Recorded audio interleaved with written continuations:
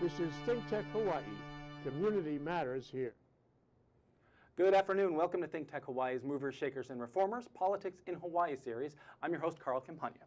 Today, I'm excited to announce, as I mentioned last week, we have Senator Stanley Chang, a new senator, but he's not new to politics. He's been around for a little while. We're going to learn a little bit about him, and we're going to talk about housing and homelessness here in Hawaii, and hopefully some ideas of what we're doing and what we're trying to accomplish in the future. So thank you for joining us again, and let me welcome to the show Senator Stanley Chang. Well, thank you so much for having me, Carl. Absolutely. I'm glad you can make it. So, before we go into housing and homelessness, start by telling us a bit about yourself. Your District 9, Senate District 9, where is that? What does that encompass? I want to learn that. But before we get to that, what else have you done? What have you been doing? I know you were city council for a while. To give us a bit of Stanley Chang history, if you would. Sure. So, the whole reason I wanted to get into politics in the first place goes back to my parents. They were both immigrants from China. My dad got here with nothing. He started out as a beach boy, but he was able to become a professor at UH, to work hard, to buy a home, to put my brother and me through school, give us all these opportunities we literally could never have had anywhere else in the world. Yes. So what did he teach, if I may ask? He taught geography. Oh, excellent. Yeah. Okay, good. So, fast forward to when I graduate from high school, about 90% of my class goes off to college on the mainland. Most have not come back. My brother, for instance, who was a year behind me, he moved to Dallas, where he bought a house that's bigger, newer, nicer than our house here, and it was literally 1/5 of the price. Yeah. And so that is my biggest concern as a young person in Hawaii, that we ensure that we have a good place to live, where it is possible to work hard, have a family, to buy a home, to have a good life in this place that we all call home for every generation. In this place we call paradise, and many of us call home, and try to find a way to have that, even though it's Hawaii and we have to respect native Hawaiian values and cultures, that it is also an American dream that people are striving for and are having a hard time achieving. Absolutely. Yeah. And Hawaii's certainly not unique in that instance, but we do have a median home price now of $795,000, the highest of any state, and we have the highest percentage of both parents working in the country. We have the highest percentage of people working 2 or more jobs in the country, and we also wake up the earliest of any state in the country. And I think it's because a lot of people need to finish their first shift so that they can go to their second shift. Sure. Beat the traffic as well. So I was motivated to run for city council in 2010. Well, I should back up. So I went to Waikahala Preschool, Kahala Elementary, Iolani for middle and high school. Went to college and law school at Harvard. Came back and practiced law here. Thank you for coming back, by the way. As you mentioned, not everybody comes back. Well, yeah, it's great to be back. The brain I wish drain, people would come back. The brain drain that we have here is a problem. That's a whole different episode, though. But anyway, go ahead. I'm sorry. So I practiced law here downtown at Okay. Cades Chuddy. Did some real estate law there. Then went on the campaign trail in 2010 for the City Council District, District 4, that goes from Ala Moana to Hawaii Kai, and knocked on 19,000 doors and won. And so represented the East Honolulu area from 2011 to 2015. At the end of that term, ran for Congress, the seat that was vacated when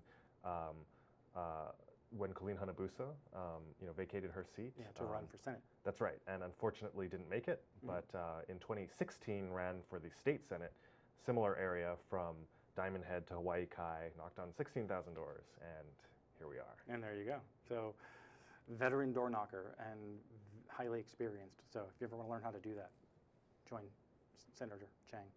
I highly recommend that. Okay, so excellent. Well, all right, that's a very specific arc. Now, going back to just Harvard for a minute, what did you study in Harvard? What was your field? What was your area? Undergrad, I studied government, and law school, obviously went to law school and had a great time there too. Was there a focus in law school, or was it just getting a law degree? Like some people focus towards, as you mentioned, you worked in real estate. Others look at international law. Others look at constitutional law. Was there an area of focus, or was it just the next step was I want my law degree because I want to then be able to do something with that? Well, I tried to get a broad kind of overview, and so I took a lot of courses that I thought would be useful no matter what. So for instance, I took tax law, which is not always the most scintillating area of the law, but Some people go to sleep in that class. but it was, I have to say it was fascinating, and what I really learned is that the world goes round because of the Internal Revenue Code. Almost everything is the way it is because our tax structures, put in these huge incentives for, things to happen the way they are. I would actually love to invite you back to another show to focus on that. I would like to learn more about that, because that, I think, is something that I don't think most people understand. We talk about the IRS, and everyone's afraid of the IRS, although you don't need to be. And everybody is all worried about taxes and where their money goes and all that stuff. But having a different perspective on, by the way, this is how and why everything works and how government applies it, I think would be an interesting topic. So anyway, Sure. So okay, so then you came back, worked for a while, and yes, you've now been a senator through one session. And we're rolling into the next session, and I know you're doing prep work with all that, which includes a lot of bill review ideas and community outreach as well, I would imagine. One of the issues, and what we're going to talk about for the rest of this show, is going to be housing and homelessness. And I appreciate the opportunity to talk about that. It's a big concern. You'd already mentioned the median price of a house is $700,000 or above $700,000. Nobody can afford that. Very few people can afford that. We hear all the time about, and the number has varied over the past several years. I've heard that we were 60,000 units short of housing. Now, what I've never quite understood is, when we assess that, it's not just housing, because there's all these high-rises going up. But were these high-rises going up $600,000 condos? What can you begin to introduce us into, I don't know, your thought process anyway, when it comes to our housing concerns? What can we do? What are some of the thoughts that have been rolling around in Senate that you're talking with your constituents about with regards to housing concerns? The cost of housing, the availability of housing, whether we're 600 or 60,000 units short or 30,000 units short, and what is that conversation people are having, or that you're having with people? Yeah, I think this is, like I said, the most important crisis facing us, because we have the highest cost of living in the country. The largest single piece of that cost of living is the cost of housing here in Hawaii. Another fun statistic, it takes longer in Hawaii to save for the average down payment with the average wage than anywhere else in the country. It takes 29 years to save for the average down payment with the average wage here, which is more than San Francisco, New York, a lot of the places that we think of as really expensive. Which is also the extent of a mortgage then. That's right. Mm-hmm. And so it should be no surprise that we're in the situation we're in, because it's, basically housing supply has been capped for several decades now through a variety of measures, direct and indirect. And demand keeps going up due to the natural increase in the population, to immigration, the influx of people who want to buy vacation homes and so forth. And as a result, the price goes up. Demand goes up, supply is capped, price goes up. That's economics 101. It is, exactly. It is to be expected, and it's actually very disappointing every quarter when I hear, once again, oh, housing prices went up another percentage every quarter. That's right. It just makes it harder and harder for anybody, whether you have a degree or not, whether you're a lawyer or not. It makes it harder and harder. Absolutely. It's just to get by. I mean, yes, I absolutely agree. Housing is the first most expensive thing. But then you have issues like daycare. You have issues like education. Okay, public school is one, but not all public schools are equal. And they certainly are not equal to private schools. That's a whole separate topic, but as we're talking about going through the issues and concerns, housing is first. It follows other things. So, okay, so we have our Housing First plan. Mm-hmm. Okay, can you tell us, what are your thoughts about the Housing First plan? What have you, because some of that started, and there's been a huge conversation starting from City Council that you're probably involved in, and now into the Senate. As far as Housing First is concerned, what is your take on Housing First? I can certainly give some thoughts of my own, but I'd like to hear what your thoughts are with our Housing First plan. Yeah, so, well, Housing First is a strategy designed to combat homelessness, right, which is, knocking on all those 16,000 doors, there were not a dozen issues, there were not 5 issues, there were not 3 issues. There was one issue that people cared about, and it was homelessness. And so, just as a side note, I often think to myself, if other elected officials had to subject themselves every day, day in and day out, to dozens, if not hundreds of people just, getting on your case about homelessness, I also feel like, it wouldn't just be one of many priorities in this state, it would be the top priority in this state. And so back to Housing First, it's a national best practice. It's a way of combating homelessness by basically giving homeless people housing. Right. No questions asked, no rules, and so forth, so that the people who are most vulnerable, the people who are often called the dual diagnosis people, those with both substance issues as well as mental health issues, that they can be brought off the street and into a stable place to live as quickly as possible. And the studies show that reduces the substance consumption.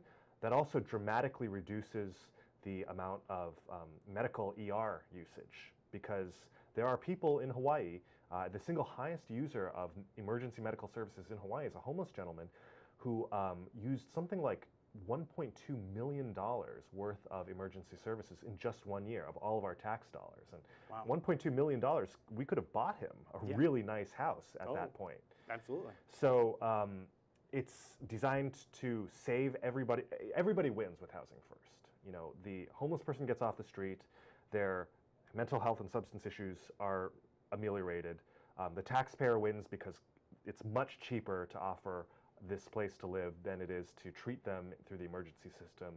And all of us get the advantage of a community that does not have as much homelessness. Yeah, and that's one of the things. Now, sorry if it seemed like I sort of jumped into 2 different areas, but housing and homelessness are very much, I guess you cannot extract one from the other.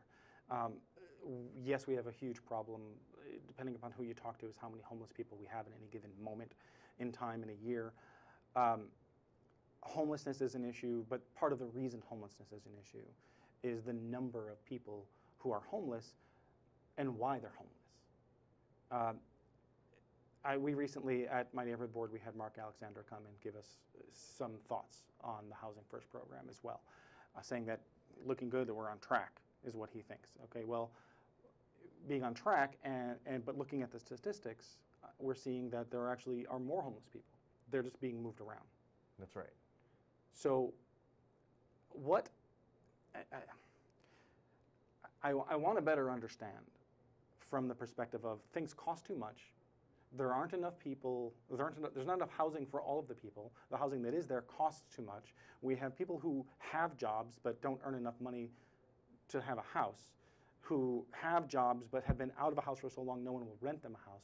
We have situations, and yet, and the numbers are, the statistics show that we have an increased number, but we're on track. I want to better understand that. I don't imagine for a minute you have all the answers on this, but we need to start finding some solutions for this. And one of the things that, whether it's my neighborhood board or whether it's me walking through my community and talking with my neighbors, it also comes up. But the issue that comes up is not so much that, yeah, I want to make sure that these people have a better life. It's, I don't want to see these people. I don't want to have to see these people when I drive to work every day. I don't want to have to fear that they're going to steal something from me or my neighbor.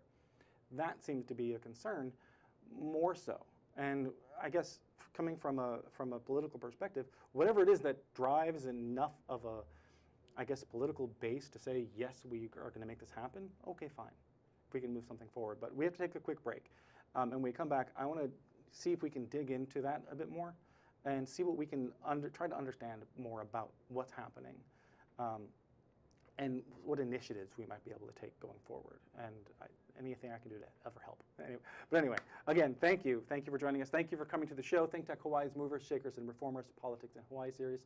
Thanks again, my guest, Senator Stanley Chang. We'll be back in 1 minute where we're going to talk more about housing and homelessness. Thank you. This is ThinkTech Hawaii, raising public awareness. Living in this crazy world, so caught up in the confusion, nothing is making sense for me and you. can find a way. There's got to be solution. How to make a brighter day. What do? We've got to give a little love, have a little hope, make this world a little better. Try a little more, harder than before. Freedom. Is it a feeling? Is it a place? Is it an idea? At Dive Heart, we believe freedom is all of these and more, regardless of your ability. Dive Heart wants to help you escape the bonds of this world and defy gravity. Since 2001, Dive Heart has helped children, adults, and veterans of all abilities go where they have never gone before. Dive Heart has helped them transition to their new normal. Search diveheart.org and share our mission with others, and in the process help people of all abilities imagine the possibilities in their... Welcome back to ThinkTech Hawaii's Movers, Shakers, and Reformers, Politics in Hawaii series. I'm joined today by my guest, Senator Stanley Chang. We're talking about housing and homelessness here in Hawaii.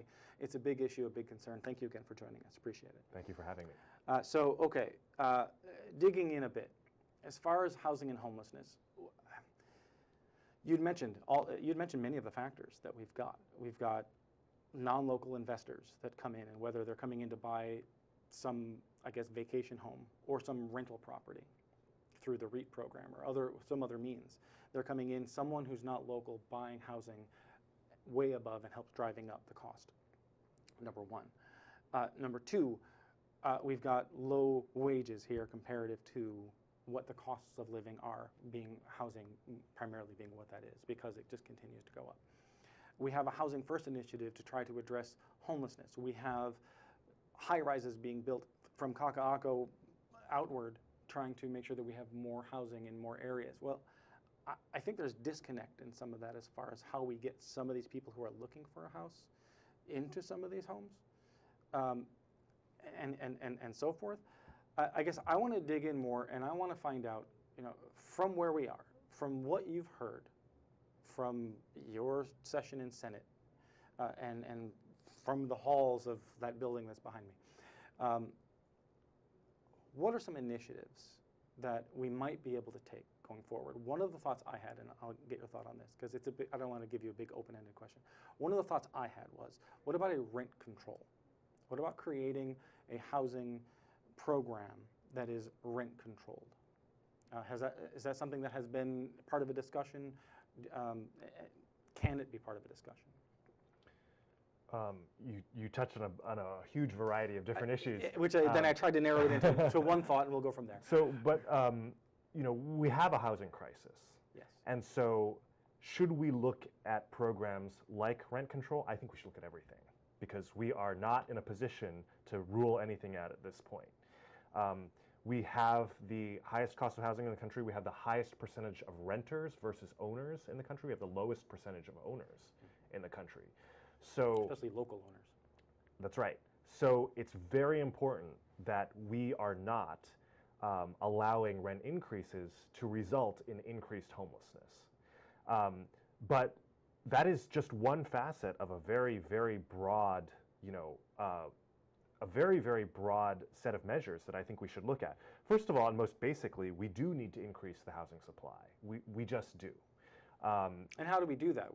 It's not just building more high-rises. It's how do we create more public-private partnerships, or how do we work more with OHA or DHHL to try to say, okay, there's land, and we don't want to respect the land, but we also want to make sure there's more housing opportunity. Can we do that? What are the? What are the thoughts? That's what I want to. I just want to know what is being talked about. What can we do? Yeah. Well, you answered your own question, Carl. We do need way more high-density growth here on Oahu. I don't want to see, I was in Atlanta recently. I looked down from a tall building, and as far as I could see, it was just forest. And I was like, wow, are there homes down there, or is it just forest? And no, they told me, no, they're homes. But the lots are half an acre, 3/4 of an acre, 1 acre, and there's so many, relatively small houses on huge lots. I don't think that should be the model for Hawaii. We should not have more urban sprawl, just across the landscape, taking up all of our agricultural, all of our conservation land. That is the least sustainable way that any society has ever learned how to live. And that's why we do need more high-density, smart growth around transit corridors. That's what all the major cities of the world do.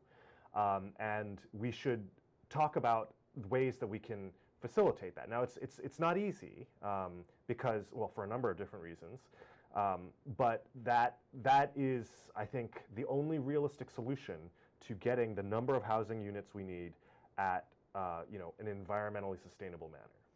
Yeah, I know, I agree with that, and I think that brings it around to, that's the whole purpose, or one of perhaps the primary purposes of the rail. Right. And it's one of the pieces that we don't really hear a whole lot. People talk about, oh, TOD, okay. What does TOD mean? It means transit-oriented development. Now, what does that mean? That means as we get to a rail station, and correct me wherever I'm wrong here, but as we get to a rail station, what you're going to end up having is businesses and housing that surround it, because that's what helps make it more convenient to utilize that station. Now, where we're putting, well, at the moment, we have all of these 21 stations currently lined out. Many of them are currently in the middle of nowhere, currently in the middle of a field. Some, maybe it used to be some ag field and it isn't being used for that anymore, or maybe it still is. But okay, but that's the purpose. That's one of the purposes. So I guess that's coming back around to the idea of, okay, how do we help address this problem? Now, when we talk about, when Mark Alexander or when anybody else talks about, well, we're on a path to create this housing, is that what is really being considered, or is that additional? Is that transit-oriented development part of what the plan is today, or is that, well, we're not going to have that for 15 years, so we're trying to do stuff in the next 5 years, and that'll be additional? Yeah, I think these are going to be more long-term initiatives. Transit-oriented development is a 20, 50, even 100-year time horizon that we're looking at here. So these are not quick fixes. Some of those empty fields that you're talking about would be where Ho'opili would be created, for instance. Right. And I'm not saying that Ho'opili is a good project or a bad project, but it has been tied up in court. It's taken, I think, 20 or 30 years to bring even to this stage, which is still, a ways out from the actual people moving in. And it is not marketed towards mainland investors or outside investors. It is marketed towards local families. So that's an example of how difficult it is to build anything anywhere. Right. And so I would have liked to see that Ho'opili would be higher density to get that, mix of businesses, shops, housing, all within walking distance of a transit center, so that you don't need a car at all, or, a two-car family can go down to a one-car family. Right. That's been a very successful model in, virtually all of the major cities of the world. And at this point, I don't think we have the option to continue to do the, one person in one car down a long, congested highway, going. You only have one road in and out, or maybe two roads in and out of. Right. Exactly. That's not a sustainable model of future growth. And that's all goes back to, there wasn't a grand plan originally. It's just been how growth and development naturally and organically happens. All of a sudden things build up. There was a time that Kalihi was on the outskirts of town, was far away. The reason they put OCCC out there was it was way out there. Nobody lived out there. Well, that's clearly not true anymore. Yeah. So as this unplanned organic growth happens, how do we address it? Well, I think we do need more planning, and Kapolei is actually a good example of that, because Kapolei was planned, and Kapolei was unfortunately planned for that model of the one person and the one automobile, and that's, that I think will be the last sort of example of that in Hawaii, because it is so unsustainable, and Kapolei is so unfriendly for walking as a result. It's not, it's not a vibrant, highly dense community with a lot of options for transit the way that we would like our future communities to be. Right. Though the train now is going to start out there, but and hopefully that will facilitate that process. Facilitate that. Right. Yeah. So that's that's what we need in the future in Hawaii, and it's not a quick fix. And so when we are looking at the quick fixes, we are looking at the legislature has put a lot of resources behind low-income and workforce housing bonds and so forth, designed to expand the supply, and those are all great initiatives. We definitely need more of that, but even those are not quick fixes, because to build anything in Hawaii is a years-long time frame, not a months or even like a couple of years. I mean, we're talking several years. Yeah. And so, is there any quick fix? I mean, frankly, not really. You know? No, quick fixes are always problematic anyway. I don't think that. I think we need a combination of short-term and long-term. Having a short-term process that can help, I guess, some of the challenges, but having it all build towards a longer-term goal. And that's one of the things that I think that as the public, we're hoping that that's what our legislators are doing, and our planners are doing, and all of our agencies are trying to work together towards. By the way, we're recognizing that the population is growing. We're recognizing these challenges. So we're trying to address that for the future and down the road. And it seems like it is, but it always seems a little disconnected. And it's always fine to have political differences of opinion. But sometimes those differences of opinion impact the people negatively. And I know that we have less of a problem in some ways here, but I won't go into that too much. But okay, so housing is being worked on. There's issues. Planning is going on. Is the planning happening? Can you, from what you have seen, whether it's city and county or from the legislature side, is there planning happening such that people can start to understand and when will we begin to really see it more than high rises? Because that's what everyone sees is high rises, high rises, high rises that I can't afford anyway. I'm not moving my family into that. But when can we begin to see? And these are the problems. And some of this I'm handing to you saying, please look into this. Please consider this. Please come back and let us know what is happening and what we can begin to expect to see and when we can begin to expect to see some changes in that line. Yeah, and you know, the short answer is these are all very long-term horizons. The truth is there have been a lot of construction cranes that are very visible. There are high-rises being built, but there are fewer new housing units being constructed or even permitted at this time than any time since World War II. You know, if you look at, you know, one of those new buildings, you might see 500 units. Hawaii Kai, you know, we're talking 10,000 units. But my problem with that is, and I'm sorry, I don't mean to interrupt. My problem with that is we see that, and we all know that it's $300,000 to $600,000, and someone making minimum wage here can't afford that, and will never be able to afford that. And that's the gap that we need to fix. So we are unfortunately out of time. So thank you for joining us. This is ThinkTech Hawaii's Movers, Shakers, Reformers, Politics in Hawaii series. I'm your host, Carl Campagna. We have Senator Stanley Chang with us. As we go out, we have the rail issue coming up in the next week or so. There's going to be potentially a special session. I don't know if there's going to be a special session. It's talked about. We've had informational hearings. Can you lead us out with, I don't know, your take, your impression, or some thoughts on the rail? Yeah, well, we're in a tough spot. There are a lot of hard questions that are going to have to be asked. There's clearly a lot of accountability that needs to be there that's not there right now. But at the same time, I haven't heard anyone say we should just abandon the project, tear down what's already been built, and start, you know, I guess from ground zero again.